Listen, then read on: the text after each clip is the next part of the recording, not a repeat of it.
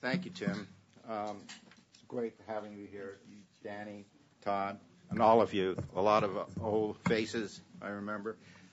Because the senator has to run, I'm going to tell a very truncated story. My job today was to introduce Senator Wyden and also tell you how 230 came about. That's really simple. Without Senator Wyden and Representative Caucus and Representative Wyden, we wouldn't have Section 230. It's just impossible to imagine how the Internet would have grown if indecent communication was the law of the land, and intermediaries were responsible for all the content that was on their sites, whether it's Twitter or Facebook. You just have to try and imagine that. But that's what Congress is trying to do in the middle of rewriting the Telecommunications Act. The irony is when it came to the Internet, Title V, it was a footnote to the great telecommunications rewrite. They said, let's regulate it. And they were trying to protect children. There was a hubbub and big concern about pornography. Time magazine had a story. The senator had a blue book full of obscene pictures that senators would go off and look at. But they really missed the fact that this was not television. It wasn't one-to-many. You couldn't edit it. It was many-to-many communications, and that user empowerment was the way to go, to empower parents and to allow intermediaries to create safe spaces for kids that act as good Samaritans but not face liability. We formed an interactive working group of 80 organizations, many of the organizations that are in this room, AOL, Prodigy, Progress and Freedom Foundation, CDT, and we tried to educate the Congress in the midst of all of this. We failed in the Senate. We got Senator Leahy to introduce a study, but the study wasn't going to deal with this tsunami. Congress never met a pornography bill that it didn't like or embrace, particularly when it came to a medium they didn't understand. So in the spring of 1995, we went to the House, and the Interactive Working Group, including Danny Weitzner and Progress and Freedom Foundation and AOL and Prodigy, we went to meet with Congressman Wyden. He got it. New medium. Ought to be democratic. It shouldn't be regulated by the government. Let users have control. Educate parents and let intermediaries create safe spaces without facing liability. Leahy tried to study it. I remember meeting with Congressman Wyden. He said, Jerry, why are we studying it? Let's do it. And Speaker Gingrich had said it was unconstitutional with the help of the Progress and Freedom Foundation. So we had a new Republican Congress interested in decentralized, voluntary, market-driven solutions. And we had a leader who is a bipartisan genius at putting legislation together and how to go and get Republicans and Democrats together and do something. So with us educating and bringing tools and doing demonstrations, Congressman Wyden, we worked to draft this statute, and we got Section 230. After you tell your story, I'll tell you how we had to go through the final act of the Supreme Court. But you take us through that House story. Oh, Jerry, thank you. What an inflationary introduction. And this really does seem almost like, kind of a family reunion to have Jerry and Danny in particular. It's not just Section 230, folks. I mean, the net would not be what it is today if it wasn't for these two and the center. I want to thank them. And Todd, a more recent friend, also given us lots of good advice. Glad you're on the panel. And it's very hard to kind of recreate all of this, and Jerry did some very good and kind of snappy work of kind of summarizing it. I remember shortly after we got into this and we had prevailed in the Supreme Court, my older daughter, who was then in high school, reacted to a story that my staff was passing on. I had just been named one of the most tech-savvy members of the United States Congress. And David Sohn even probably remembers this being in our office later. And boy, was I puffed up about myself. Oh, my goodness. I said, this is just great news. All of this exciting, technology. And my high school-age daughter heard about this. And she just started laughing and couldn't, stop. She was practically purple with the thought of it. And she said, Dad, how can this possibly be? You send a couple of emails, to people and things like, you're one of the most tech-savvy, members of Congress. And she rolled her eyes and she says, I can't even guess what the others are like.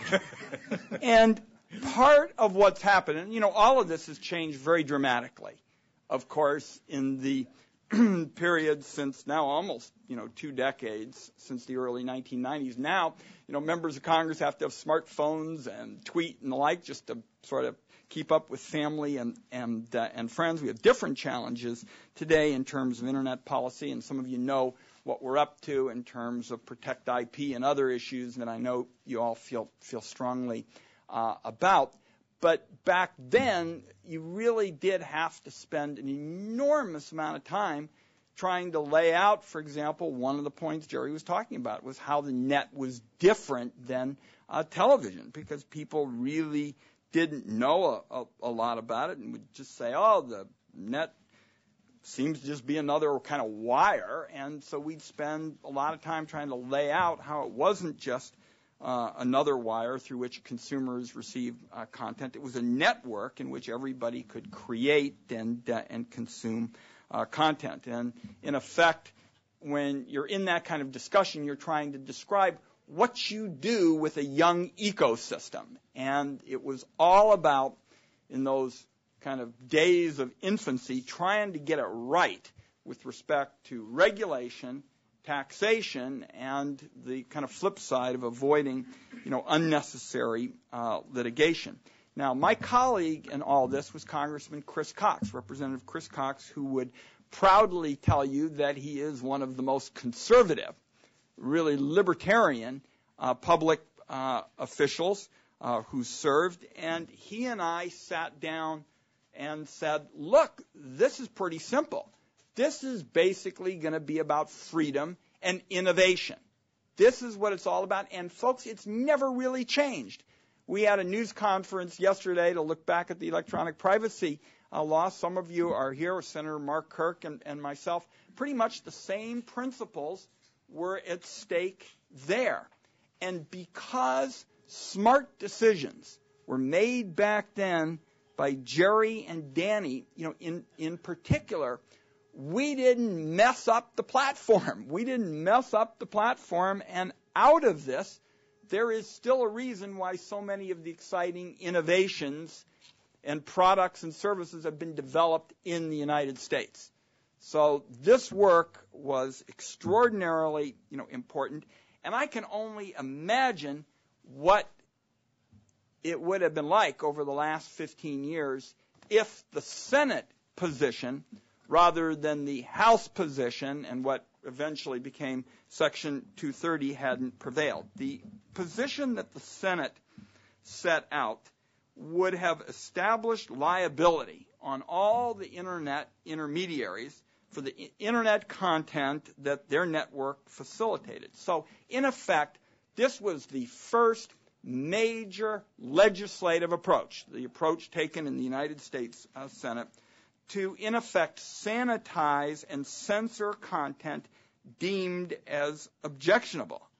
And so you had everybody all upset, as Jerry mentioned, a Time magazine article, smut, who was going to possibly be in favor of smut in America. I certainly am not in favor of smut, but we all tried to say, folks, you're not going to be able to sterilize, the Internet. And we started, and Jerry and Danny in particular, at one point I remember a discussion where we asked Chris Cox and I about how many people it would even take to try to implement the Senate legislation. I mean, would you just have a gazillion people all kind of, reading websites and the like? It just struck us as implausible and something that could really chill both innovation and freedom.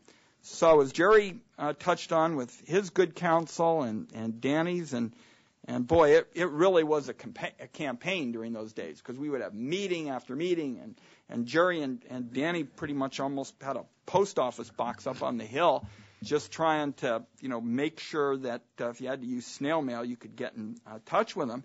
And I think that the principles that we laid out in the House, that the net is a tool for democratizing power and empowering individual users who would individually manage their online content that comes into their homes and businesses, has still been the guiding principle. You didn't need to sanitize the Internet. What you needed to do was make sure that parents and families had the technological tools to filter out the junk, the garbage they don't want their kids to see.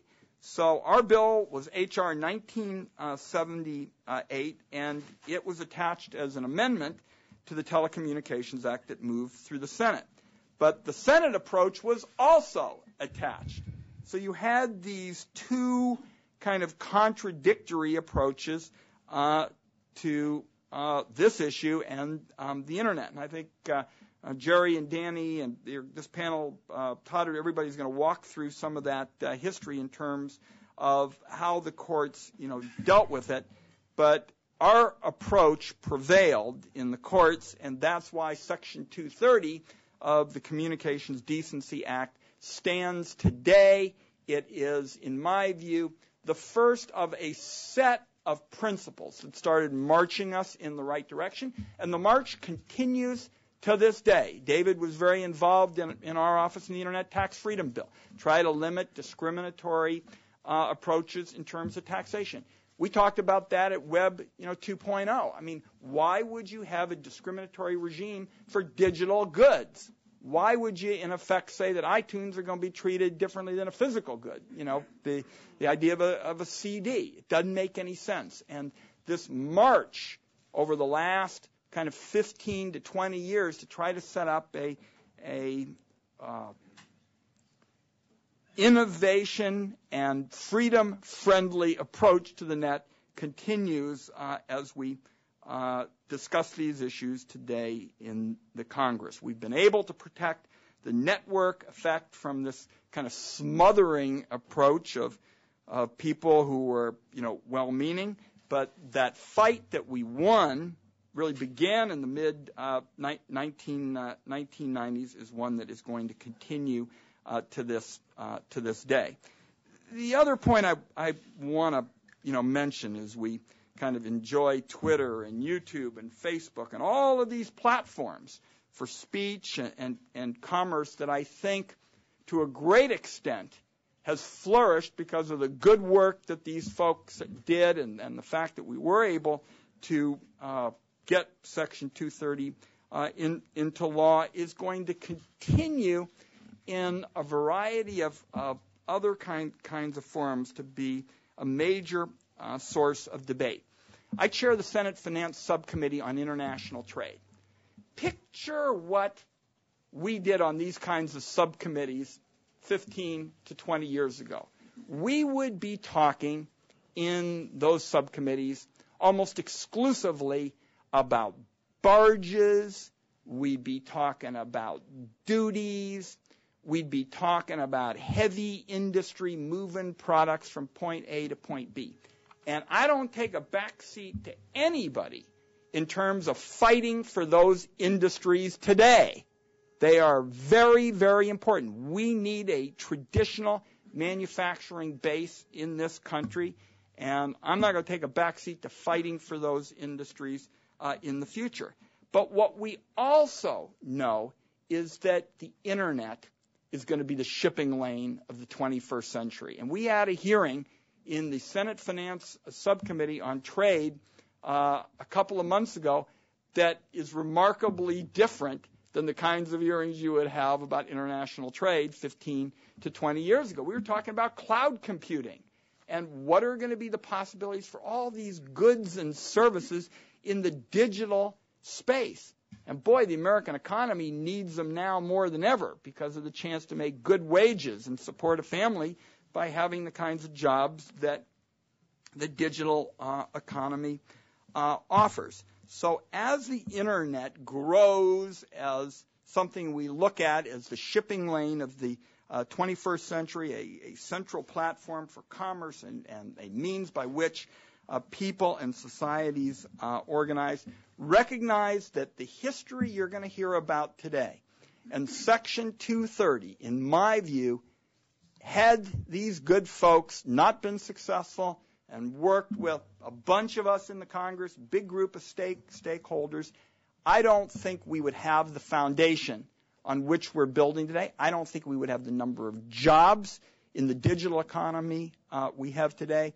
Everywhere I go, I say, I don't want to be somebody who either gets the net wrong and talks about how it's like a series of tubes or, something like that. And I don't want to be somebody who stands up and says, oh, my goodness, I invented the Internet and all the rest. What I have particularly savored about the chance to work on these issues, and I kind of look back at this period back when we started. I had a full head of hair and rugged good looks and, all that, is that those of us who could be part of the foundation, part of this kind of juggernaut, the groups that Jerry and Danny had, the 80 groups and all the stakeholders, this coalition that spans party and ideology has been some of the most satisfying work I've been able to be part of. It gives us a foundation to strengthen America's economic future in the decades ahead. I'm going to try to come back. I don't know exactly about my prospects, but enjoy this meeting. We've done a lot of interesting sessions at the Internet Caucus since we founded it years ago. This is one to really savor because it's a success story. This is one that a lot of people, even in the audience, had a chance to participate. And these folks are the special people who made it happen. And I'm glad that I could play a little role in the whole kind of effort. Thanks for having me, everybody. Yeah.